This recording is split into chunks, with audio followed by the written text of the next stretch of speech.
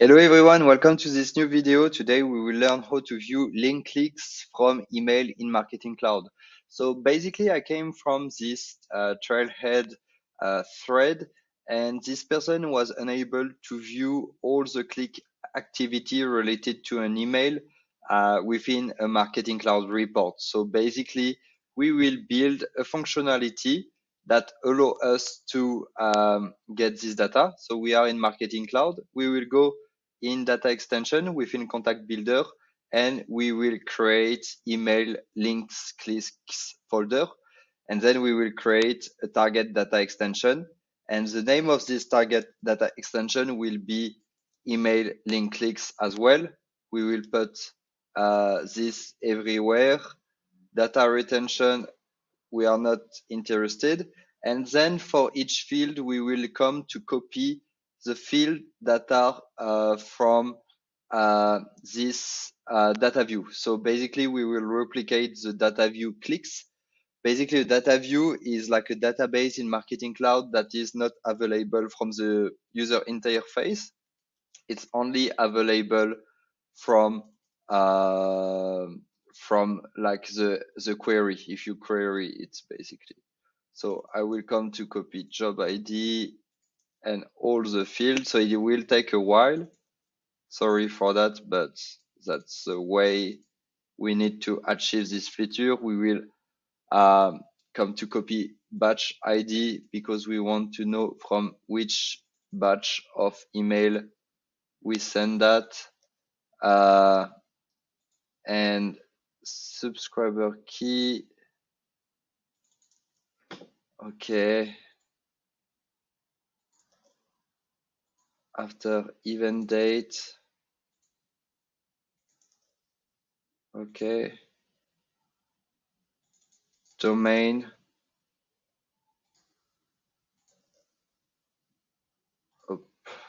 URL. Okay. Link name. Okay. Link content. Okay.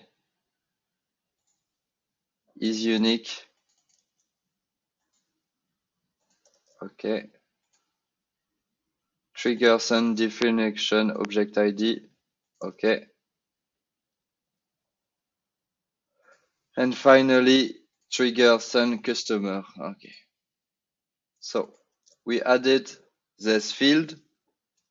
Now what we will do is we will add another field called email name, because you will see in our SQL query, we will basically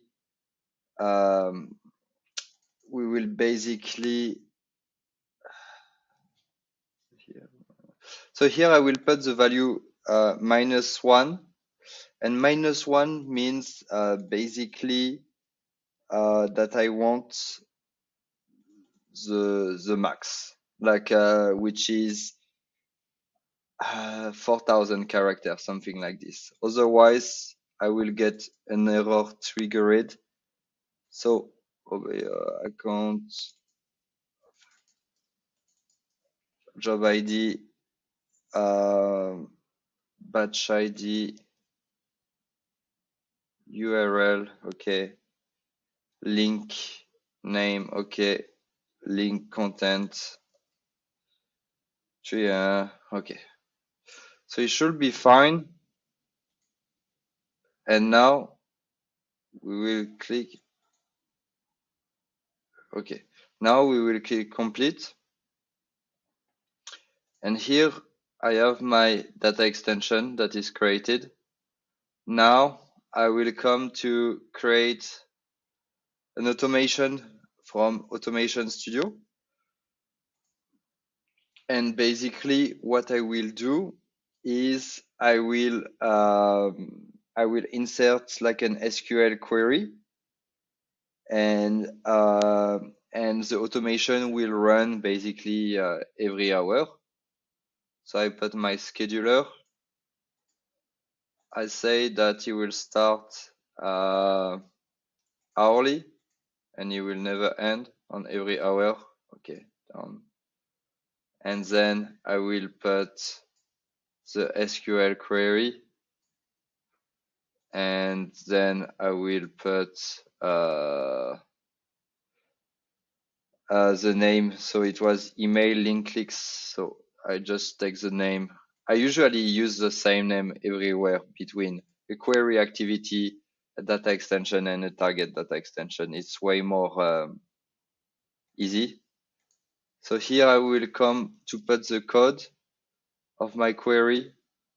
So basically, to give you a quick explanation, what I do is I select from the click data view. So this data view, I select all the field and I store them, but I store them only for the field that are related to the job ID.